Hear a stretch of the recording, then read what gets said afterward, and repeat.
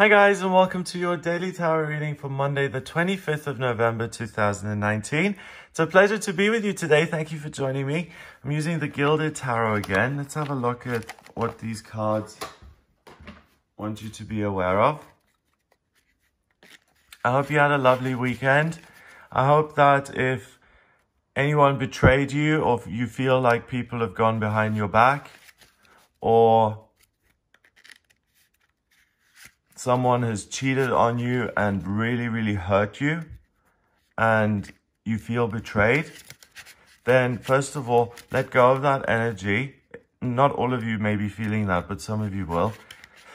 Just take a deep breath and exhale. Just do it one more time. Just take a deep breath and then exhale. And as I'm shuffling the cards, I just set the intention. What is the energy of Monday, the 25th of November, going to be about? Who's going to be knocking on our doors? What's going to be happening? And what should we be aware of? Okay. So, let's see.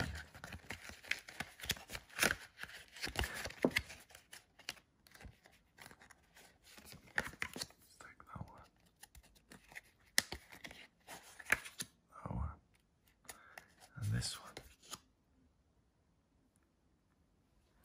Right, I'm really in a very emotional state, so I'm seeing everything as symbolic. The sun on the back of these, I know it's the back of the card, it's a memory that you are the center of the universe, and I don't mean it in a arrogant way, but you are part of the universe. You're not separate from it. And you deserve every good thing in the world. You have a capacity to love, and that is the most important thing to remember, okay? So even if you were hurt this weekend, this is a new day. First of all, we've got the sun. And the sun is you. It's the center of the universe. I was just saying that. You are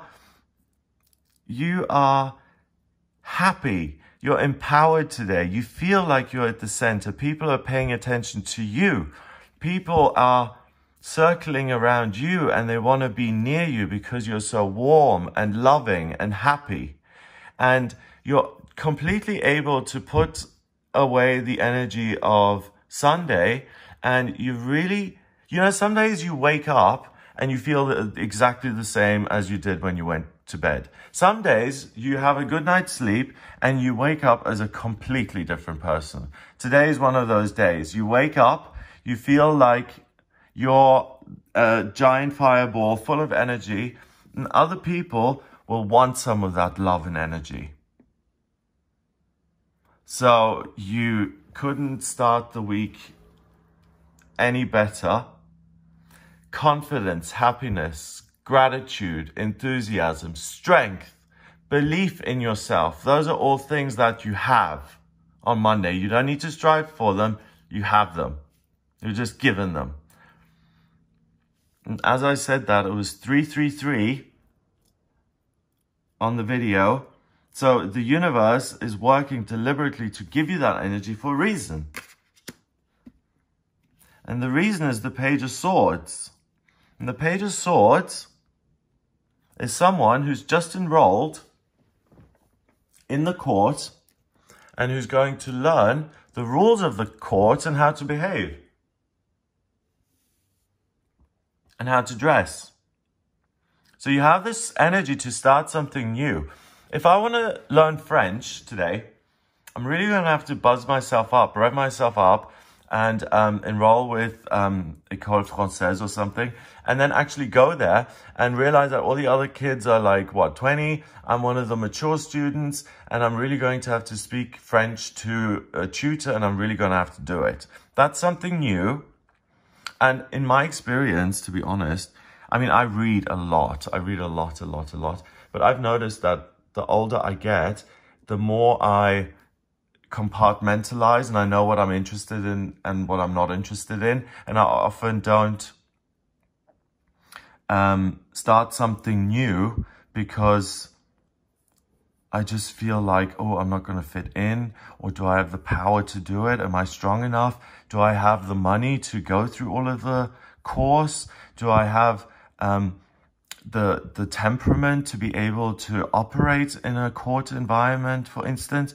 It's all of those doubtful questions when you first start a new job or a new position in life, or when you become a father or a mother. There's no manual that suddenly pops out of the universe and it's like, here you go, parent manual. It's when you're born. You don't get born with a little book of how you're supposed to behave, do you? So today you have infinite energy and you're able to become young again in the sense of your mind. So youth in the mind is associated with being teachable and being willing to learn and being open-minded and not being, the first time you say something in French, like when I learned English, I was 10, my sister, 9, 8, something like that. We went to Botswana, and because we couldn't speak any English, there were teaching assistants, and they took us aside, my sister and I, and they taught us English in this little room, just the two of us by ourselves. And English is really, the German, the words are spelt the way you say them, but in English, they're not.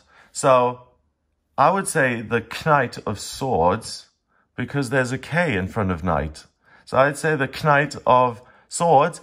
And especially with languages, once you get older, you don't want to make a fool of yourself and be embarrassed like that. And today you have the strength to not care about anything like that. Because that's a part of learning a new language, for instance, or starting anything new. That you're going to screw up something because you're going through the learning process. So don't be put off because the job is too big and you're like, oh, this is going to take me a year. It's worth it. Seriously, don't try and wing it. Don't try and conserve your energy, or don't reject opportunities, doorways of opportunities when they appear to you today because they just seem like they don't pay you enough or they don't offer you enough. It's a really good idea to actually take something new on board. And finally, we have the Page of Cups. And not only are you going to learn about ideas, thinking, communication in the courts, how to decide, how to fight, how to assert yourself, how to stand up for yourself, but you're also completely getting in touch with your feelings. And the sun is a fire element, that's masculine.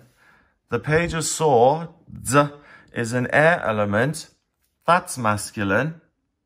And the Page of Cups is water, that's feminine. So this is a day for all the people who identify themselves as alphas, I think, or people who are really, really alpha types, and they're just about success, power, winning, sport, competition. A lot of people like that. A lot of people like that do not watch this channel. By the way, I saw again, 44% of the people who watch my videos are not subscribed.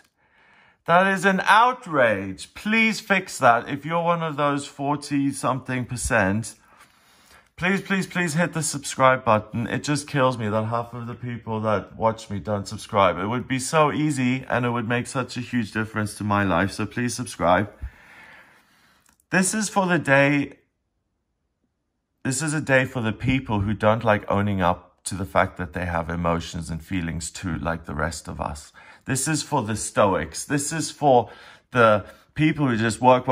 And once they do 80-hour weeks for 3 years and they end up in the mental hospital and you go visit them and you say, how are you doing? They're like, yeah, I'm fine. I'm going back to work on Monday. It's those kind of people who are afraid of their feelings in a way, and just distract themselves from their own feelings by competing, by getting into arguments, by being on stage and having applause and adoration. Those are all things, or taking drugs. Those are all things which keep you away from your feelings and only focus on moving forward and moving ahead. Feelings are everything. Feelings are the past. Feelings are loves that you had in the past. Feelings are the feelings you have about yourself right now or about the future. So anyone who is disconnected from themselves today, you have the power, the opportunity to learn how to connect with your own emotions, your own thoughts, and to understand who you really are and how you want to grow and who you want floating around you and who you don't.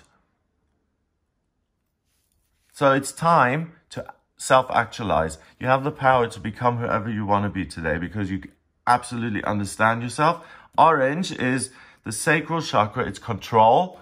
Blue, I know it's an air sign, but blue to me is feelings and emotion. And this, the 19th card of the major arcana, black, absorbs all the negativity, allows you to feel your feelings and think your thoughts, and gives you the control over those feelings and thoughts so that you can walk through another door and actually make things, plant the plants, create the archway, do the metal work, design the clothing. It's about understanding, having the information, and then implementing it. 19 and 1 is 20 and 1 is 21. 2 and 1 is 3. 3 in numerology is like the Empress in the tarot. It's about giving birth. It's about a new beginning. It's about being loving and nurturing. And you're being loving and nurturing to yourself here because you're starting something for yourself, not for your granny, for you. 3 is also about making decisions, the way you think, communication, and that's at the center here. And it's interesting because in terms of the astrology, we have Mercury, the communication planet, in a water sign, Scorpio. So it's interesting here that the air sign, swords, have blue because the way you think is blue. You're thinking emotionally at the moment, and that's good in combination with the sun, because the sun actually gives you the fuel you need to then implement it in reality. Have a lovely, lovely start to the week. It looks great.